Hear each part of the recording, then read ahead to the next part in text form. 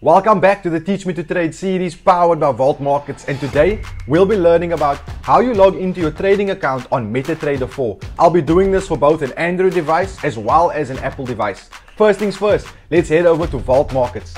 Open up the menu, click on Trading Accounts, then click on Account Settings, and then I need you to select your MetaTrader 4 account that you're trying to log into.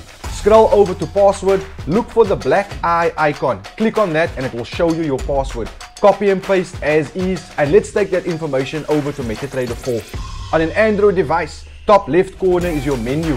Open it up and select Manage Accounts. Top right corner is a plus sign. Click on that and select Log into an existing account.